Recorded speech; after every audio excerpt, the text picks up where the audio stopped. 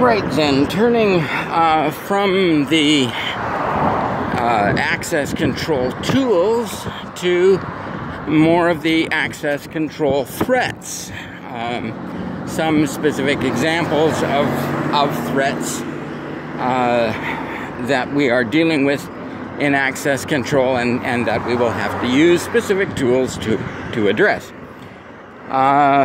So the different types of attacks that can be mounted against our access control. Let's start out with brute force. This pretty much always works if you've got enough time. And it's just, brute force is primarily going to be an attack against passwords. But any kind of information pattern that is going to be used to authenticate,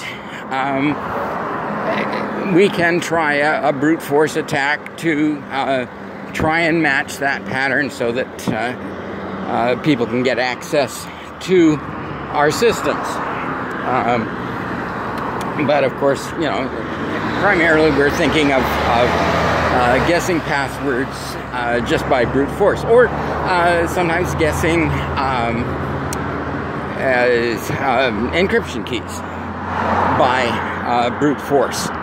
And of course, the data encryption standard has fallen, well, it's been many years now, it's been decades now then, since the successful attacks and basically brute force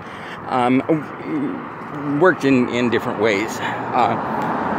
So another way of dealing with passwords, trying to guess passwords to get access to accounts, are dictionary attacks.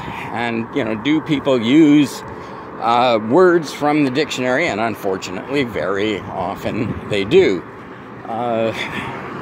When I first got into the IT field many years ago, 75% of systems could be accessed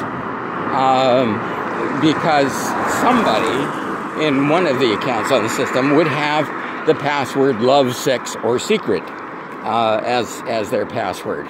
And so, words out of the dictionary, that is why we keep on trying to stress to people ways to create more difficult to guess passwords that are not available out of the dictionary. I am currently crossing Dry Creek, and I think that I should learn the First Nations name for Dry Creek. Number one, it would be polite to do so, but also it is, from the one glance I had at it, and I cannot remember the exact word, but it seems to have a capital letter, which is not the beginning of the word, a digit,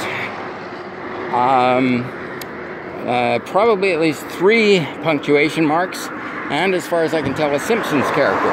So this is, this is going to be a very, very good password, because it's not going to be found in any dictionary. No, that's not quite true. If somebody decides to try First Nations dictionary of terms and place names, it will probably be found there, so I should maybe rethink that.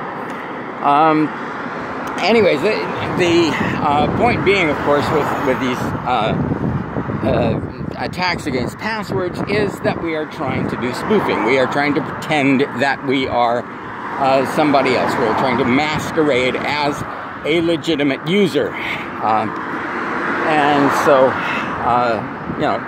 that is an attack, spoofing, masquerading. Denial of service as well. Another attack to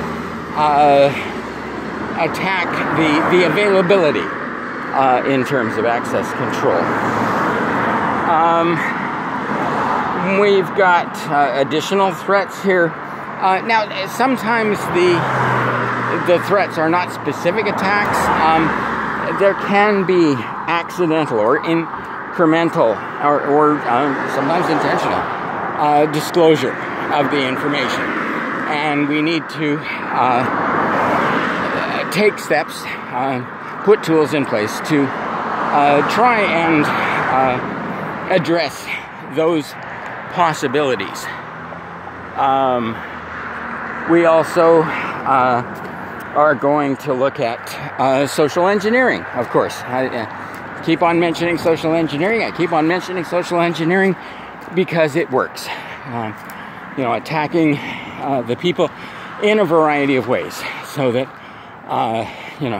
you are not attacking the technology, you are attacking the people, and people, once again, are your greatest weakness and at the same time your greatest strength. So we may be, dealing with issues of training, issues of policy, issues of, how to ensure that people understand the dangers and why we are asking for different access controls. And then there's covert channels. Now, they come in a couple of different types. There are the covert timing channels, and these are ways that we can use sometimes processes within the system, or indications that can signal to a party outside some information from within the system that is that they're prevented from dealing with directly or